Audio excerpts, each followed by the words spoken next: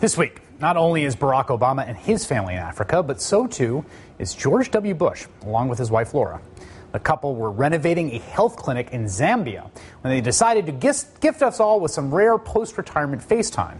And President Bush took the opportunity to weigh in on the massive domestic surveillance scheme known as PRISM that began under his watch and remained secret until last month when information about the program leaked by Edward Snowden was published by The Guardian and The Washington Post.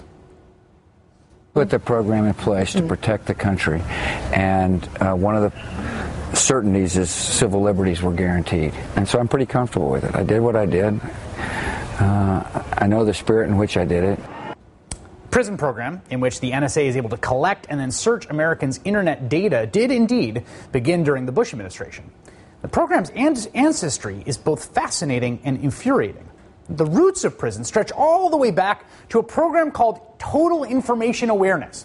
Now, if that name rings a bell, it should, because when it was proposed in the wake of 9/11, it got a huge amount of press. Total Information Awareness was the brainchild of John Poindexter, the Reagan administration official who got his conviction in the Iran-Contra scandal overturned on appeal. At the time, TIA was designed to be a sweeping new electronic data mining program. Access all sorts of digital information from just about anywhere. The idea was that a potential terrorist would leave a digital trail, but in order to find that trail, you had to collect all of the digital information there was, from anywhere and everywhere that you could find it. And the program had this creepy Illuminati logo of a pyramid with this all-seeing eye looking down on Earth. I mean, look at this thing. If you were to ask Alex Jones to design a logo to make every single neuron in his conspiratorial brain fire, this would be it. It's almost as if the government was trying to troll conspiracy theorists.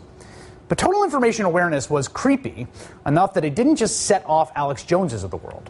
There was a huge backlash against the idea of just collecting everyone's data from left, right, and center. It sounded to a lot of folks like the kind of data mining that treats everyone in America as a potential terror suspect. So, Congress stepped in, and they used the 2004 Defense Appropriations Bill to defund Total Information Awareness.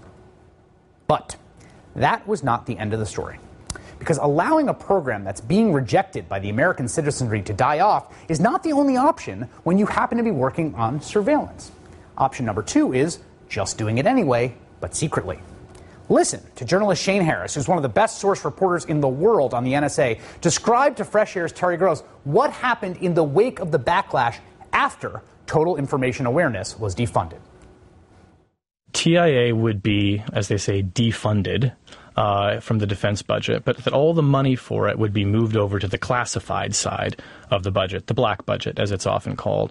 And it was disbanded in name, and all of the various components of the research program were separated, were given new cover names, and almost all of them were then shifted over to the management and control of the National Security Agency, which, unbeknownst to everyone in America, most people in America at the time, had been running its own Total Information Awareness program. So TIA is shut down publicly, and privacy advocates really declared a great victory for this. But unbeknownst to them, the work just continued in secret at the NSA and became part of this larger, vast surveillance apparatus that we're learning more about now.